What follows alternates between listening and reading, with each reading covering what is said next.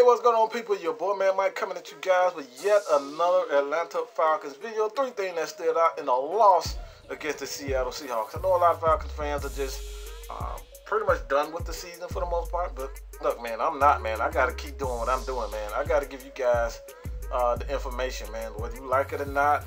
Look, man, this is for the real ones that's still hanging in there, man. I know it's tough, even if you don't feel like you want to hang in there. Just hang in there, dog. All right, this is what I do. This is what I do, and this is why I do it for people like us.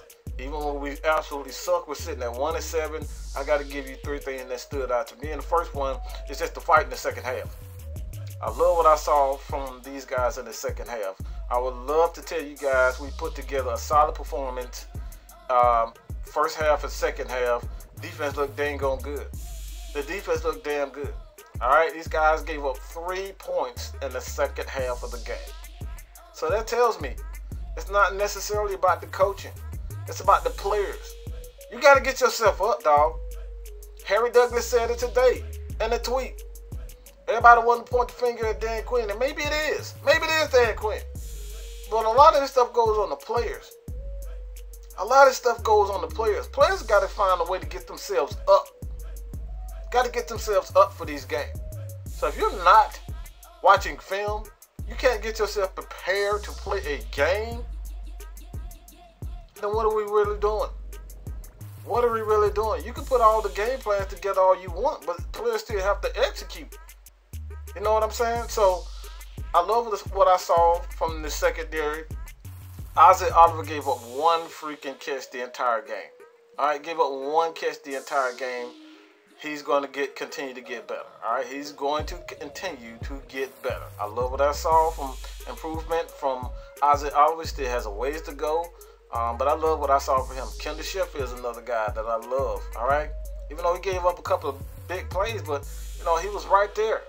Sometimes it's just bad luck. Sometimes guys just make great catches, and that's what happened to him pretty much all game. But look, man, good coverage, better catch, better ball placement. Things like that happen in the NFL. So that's not necessarily a negative in my eyes as far as that is concerned, but I love what I saw from Sheffield as well as Isaiah Oliver. Second one is play calling. You, Dirk Cutter. You, Dirk Cutter. Come on, dog. Now, I know a lot of Falcons fans are going to say, like, why can't Matt Ryan do this? Why can't Matt Ryan put up this type of performance offensively?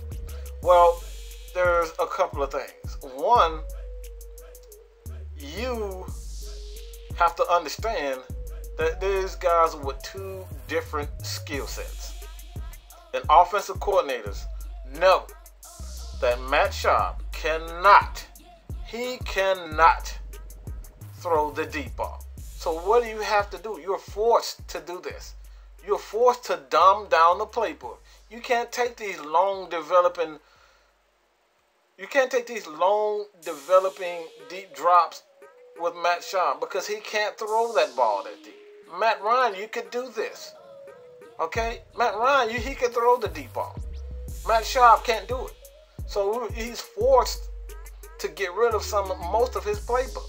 He's forced to involve everyone in the offense. And this is what I say all the time. Offensive coordinators they have huge egos. They want to make their offense work, make their philosophy work. And a lot of players suffer because of it. They don't want to build a deep offense around players. There's very few offensive coordinators that want to build their offense around players, maximize their abilities. And Dirk Cutter is not one of them. He wants to make his offense work.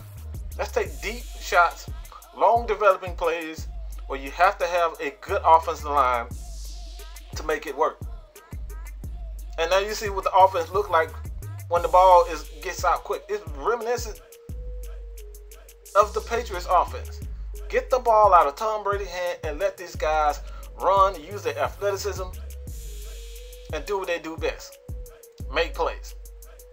So if Dirk Carter can continue to do this with Matt Ryan, get the ball out of his hands, let the players make plays, the Falcons offense is going to be okay. Falcons offense is going to be in the third one.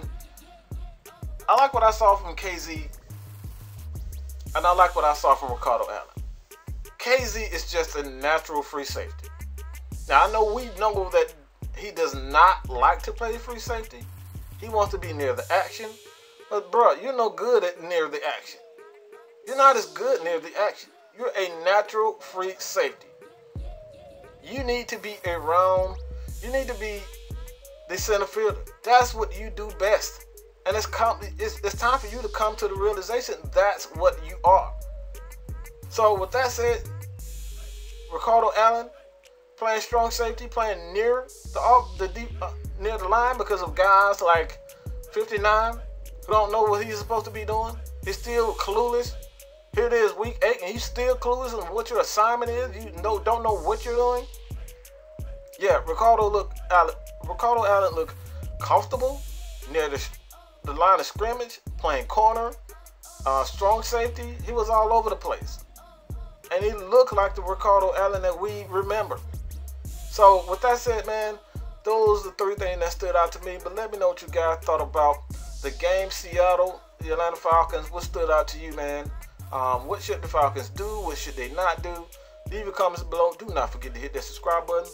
Your boy, man, Mike is out, man. Peace. Whipping the Princess Diana, double cup bling, found her. Oh my, oh God.